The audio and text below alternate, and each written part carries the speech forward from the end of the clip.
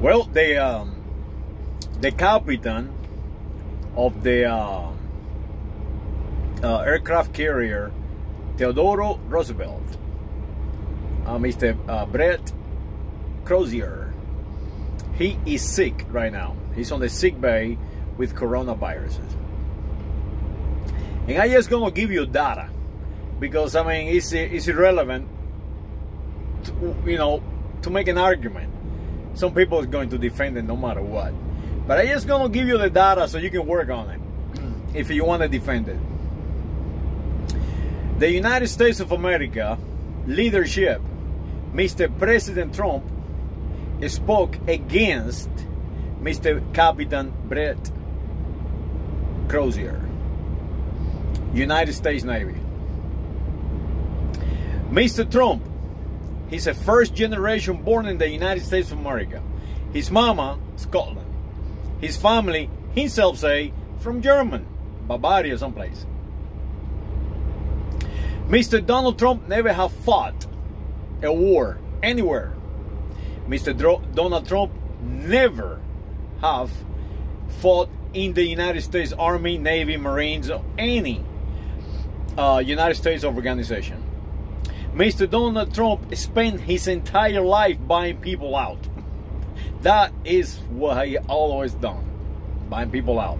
He even say, we buy the politicians so we can build buildings. The Secretary of the Navy, a follower. That's it. I mean, what else can I say? Let's now talk about a United States of America hero, Mr. Brett Crozier. He represents the citizen soldiers of the United States of America, the one who has defended us since 1776. The very people who fought the pirates in the Mediterranean.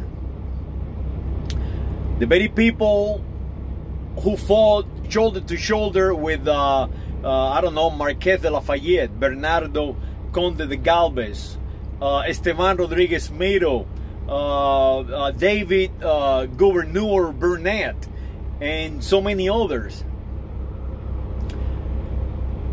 Mr. Captain Brett Crozier, I cannot pronounce his name, I'm sorry. He is one of those men. He lead men into battle. He has spent his entire life defending and protecting his United States citizen soldiers. What else can I say? And now he's being attacked by those bean counters like he's a zero. So who is truly a United States of America citizen? Who is truly invested in you? Who truly want you to succeed? Mr. Secretary of the Navy, Mr. Donald Trump, or Mr. Captain of the United States Navy, warship Brett Crozier. My prayers are with Crozier. Hopefully he gets healthy as fast as possible, and hopefully he can lead the United States of America as a president one day.